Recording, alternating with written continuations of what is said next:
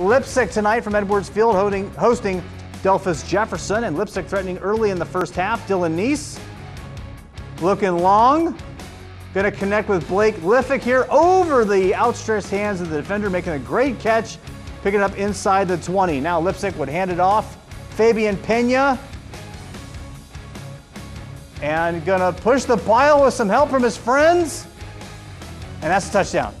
Trust me, that's a touchdown. Next drive, Fabian Pena gets his name called once again and has another nice run. Now Neese stepping back, looking for Leipsic for the catch and run. Little pitch and catch action there. And now Neese dropping back again, this time looking for Trent Siefker and finds him. Keeps the chains moving. Leipsic offense now pushing through. Everybody getting in for their second touchdown of the half. No final in this one as of yet. Leipsic, well, there it is. Leipsic 41-21.